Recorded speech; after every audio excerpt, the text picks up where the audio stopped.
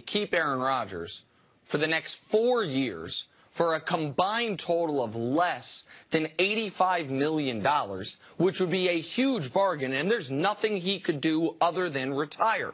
However, the reason the Packers aren't going to do that, and while they legally can do that, it would be a dumb thing to do, is they know what Rodgers knows, what the whole league knows. He's been carrying this team for the better part of a decade. Single-handedly. They have not done a great job in free agency. They've not participated in free agency. They have not done a great job in the draft.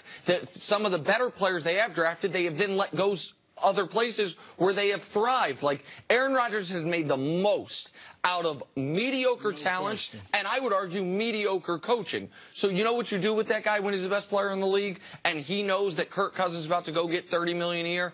Aaron, let's give you some more money. Yeah. Like, that's the least we can do for the best player, the most talented player in the history of the franchise. Not to mention they got rid of his quarterback coach in the offseason without even telling him. Right. Well, I was going to say, it looked like he was frustrated from that. You know, he made the comments about it. And that may have had something to do with this, too. To say, look, we mishandled that. We should have talked to you about it. Here's a little gift so you don't worry about it. But, look, the guy is the greatest quarterback, I believe, in their franchise's history. And that's saying a lot. Yep. You know, Bart Starr, Brett Favre. But you take care of him. He's 34. He wants to play till he's 40 at least. And in this day and age, you know, who knows? He could play past 40. I mean, in all sports, guys are lasting a lot longer because of nutrition and training and all that stuff. I'm not going to sit here and say he can't go for close to a decade again close to an elite Brady and quarterback. Breeze are setting new rules for what we can expect of these older guys. I learned that the hard way this year, and what I anticipated from Brady, and then what he did in going to win the MVP. Rodgers is more talented than Brady. Like, Brady obviously is higher in the pantheon, has accomplished more. But as far as raw talent, he might be the most talented quarterback ever. He's the best player, like you mentioned, that this team's ever had. You keep him happy, just period, point blank. Even though you don't have to. You could play hardball with him. You don't play hardball with the best player you've ever had. All right, let's get back to our top story now, LeBron James. Last night he picked up his 12th triple-double this season in a win over the Nets, 67th triple-double of his career. He finished the month of February actually averaging a triple-double. To cap it off, he became the first player in NBA history last night with 30,000 points, 8,000 rebounds, and 8,000 assists. I mean, it sounds like the start of a joke. LeBron spoke about the achievement after the game. I've always prided myself on being a triple threat player. I'm not a scorer, but I can put the ball in the hole. I rebound the ball to help my teammates offensively and defensively, and I love to get my guys involved. And you know, I always look at myself. I don't like to be compared to anybody. I feel like I'm a one-of-a-kind player. I'm a player that this league has never seen before, and I take a lot of pride in that. And I want to continue that, you know, in the near future. You know who just got really excited, Broussard? Oh, I wasn't excited. You know how I feel. I prefer honest arrogance rather than false humility. And that was honest. At least he wasn't talking about himself in the third quarter. That was not being arrogant. No. If Michael Jordan were sitting here and you said, man, you were a great basketball player, he said, I was okay. Yeah. That's not being honest. Right. If he said, yeah, I was great, that's not being arrogant. That's being truthful. And LeBron was being true. We have never seen anybody like him.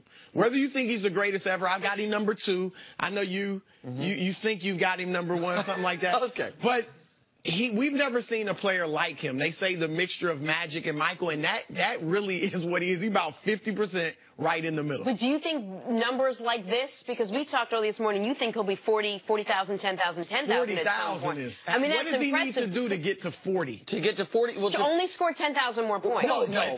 But so let's assume he plays 5 more seasons. That's 80 games a season. So call it, it'd be 25 points a game for the next 5 years. That's a lot to ask. It's a lot to ask. For the next 5. Probably the next 3. So, but if he plays more than 5, but 40,000, 10,000, 10,000 is absolutely in play. 35,000, 10,000, 10,000 is almost, I would say, a lock. But go ahead. Say it does. Say he does get to that point. Numbers like this, or the trajectory that he's on still at this stage, could that cement him, in your opinion, as the greatest player? No. The only thing, in my opinion, that's going to help LeBron, the numbers are great. But to pass Michael Jordan, you have to win more championships because LeBron's longevity is unheard of. And his numbers overall are going to dwarf Michael Jordan's on an accumulative basis. But if you have a prime of, say, 17 or 18 years, and you only win 3 titles in that time, that could also be used against you. When you say win more, you mean more than he has, not necessarily more than Mike. No. I don't think he has to win 7. Okay, it's not all about championships, and it's not all about individual stats. Kobe Bryant has 5 championships. Most pundits, now a lot of players think Kobe's better than LeBron. Most pundits have LeBron, including myself and you, ahead of Kobe. As great as Kobe is, I don't think it's an issue. Larry Bird only had 3 titles. Bill Russell had 11, but Michael Jordan's better. So Jordan was the perfect combination of winning and individual statistical dominance. And so LeBron will have the stats, but he's got to win more championships. Let me just say this. If he could win a championship with this Cleveland team, and I know that's putting a heck of a burden on him, but if he could win the championship and beat a Golden State team that has I think they're going to have 4 Hall of Famers. Yep, they will. With this cast of role players, probably twice or even once, then I think it's a legitimate conversation with Jordan, but not until then. The reason it's already a legitimate conversation is because the discussion is not who is the most accomplished basketball player of all time. It is who is the best basketball player of all time. And so if we're talking accomplishments, the person we need to discuss more is Kareem Abdul-Jabbar, because he's got 6 MVPs. He's got the scoring title. He's got the same number of rings as Jordan. He did it over a longer period of time. If we're talking just winning, then the person we need to talk about is Bill Russell, as you mentioned. Won 8 straight titles, won 11 out of 13 years, not even mentioning what he did in college.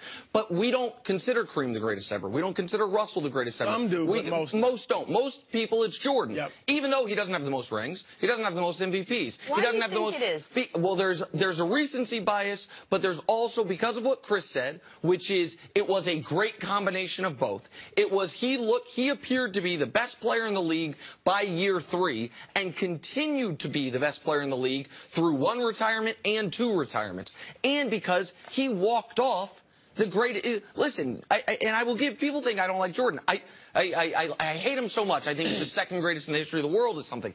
It is also how he ended his career. You're down to the Jazz. You're down. You get a layup to score. You then steal the ball from Malone. You then hit the shot to win. On their 6th title to cement everything, the final 40 seconds, he's the only Bull to touch the ball, and then he walks away seemingly forever. So that's the argument for Jordan.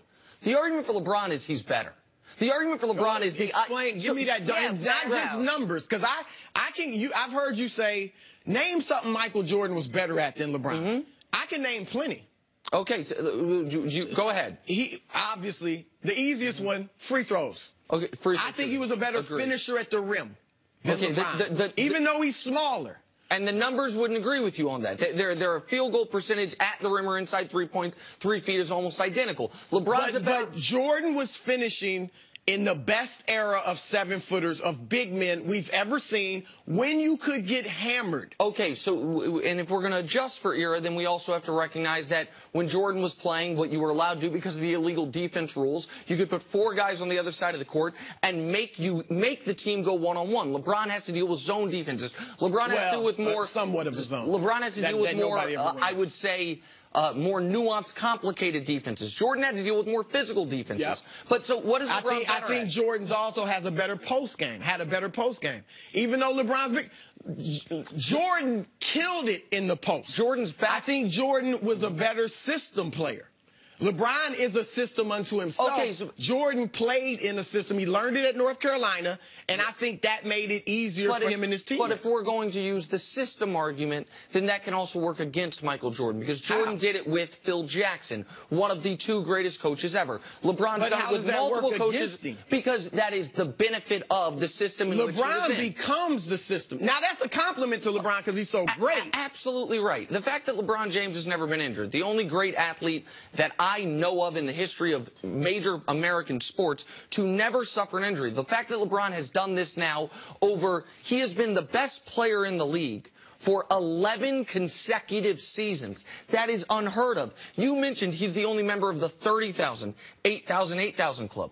He's the only member of the 18,000, 8,000, 8,000 club. Think of it. Take 12,000 points away. He's still the only guy to do it. How about the 25, 5, and 5 club? 25,000, 5,000, 5,000. Here's that list. Kareem, Karl, LeBron, Jordan, KG, Oscar, Kobe, Jerry West, John Havlicek. That's taking away 3,000 assists, 3,000 rebounds, 5,000 points. Let's do one other thing. Let's just cut his numbers in half. He's got, hold on one second. He's got 30,000, 8,000, 8,000. Let's say he had 15,000, 4,000, 4,000. Only 36 guys have done that. Every single one of them who's eligible is a Hall of Famer.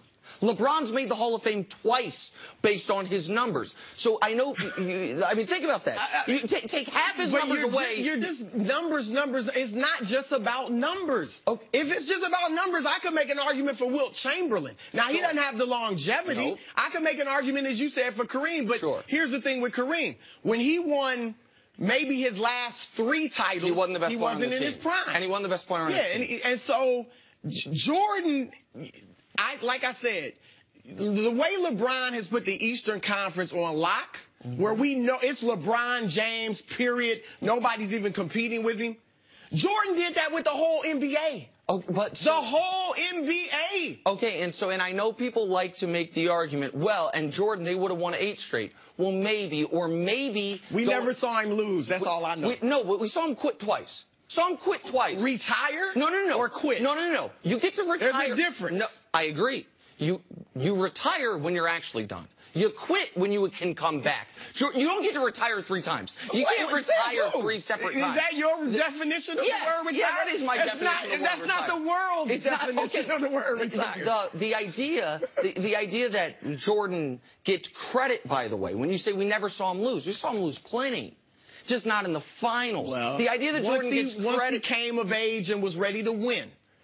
Oh, well, I mean, okay, sure. Once he came of age and was ready to win. LeBron had to come of age and be ready to win, too. Right, except for that year that he was of age, had already won 3 championships, and got bounced by the Magic. Because he was playing baseball for a year and a half and decided to throw on some sneakers, some Air Jordans, and let me go hoop. Okay. You gonna hold that against him? No, well, what I know is part of his greatness legacy is that year scoring the double nickel in the Garden. He was good enough for that. That's good enough for that. But we're not allowed to talk about the Magic beating him. We're not allowed to ask the question, you know, as great as those Bulls teams were, the one thing they never faced in the NBA Finals was a team with a dominant center. Never. Because they faced them in the playoffs. Shaquille O'Neal, Patrick Ewing. Okay, well, so the Shaquille O'Neal team They had to go through Ewing almost every year. The Shaquille O'Neal team beat them, okay? Didn't Jordan come back after getting a little bit of training in the summer a little training. And demolish Shaq? They then did beat them the following year. But there's a fair question to ask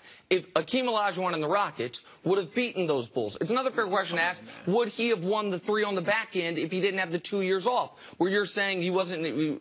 Right? The longevity argument is huge for LeBron, but this is what I say. Again, I need more rings in his 17, 18 they're coming. So don't worry about that. They're coming. He just had maybe the best month of his career. He's in year 15. He's over 50,000. There's no argument longevity. Why don't you just ask him what kind of sneakers he's wearing right now? Oh, I know. What do you mean? I'm not wearing LeBron's. No, aren't they Air Jordans? No, Jenna.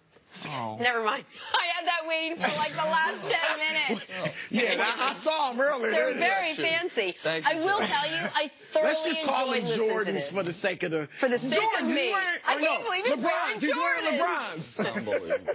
It's like music. It's like music listening to you both. And you both have solid arguments. I have been viewed as LeBron James' biggest fan in the media. I took that corner from you. And Shannon Sharp came along. Now I look like I'm a hater. Come on, I love LeBron. Number 2. All right, we're going to take a break from this, but I'm sure this is going to go on throughout the commercial break. Coming up, could this really be the year for the Houston Rockets? We're going to talk about a new team. Next on First Things First.